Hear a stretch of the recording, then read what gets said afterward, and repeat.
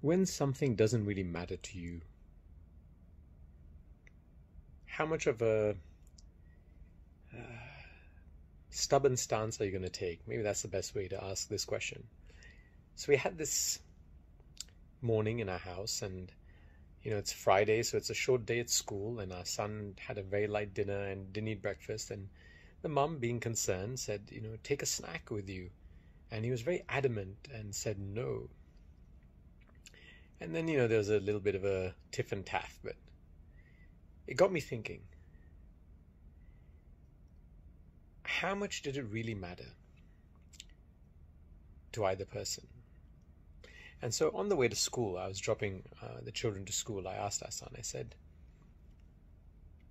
how much of a difference would it have made if you took a snack, small tin with some food inside, probably weighing 100, 200 grams.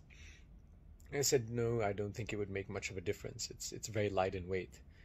And I said, how much of a difference do you think it would have made for your mother, if you took the snack?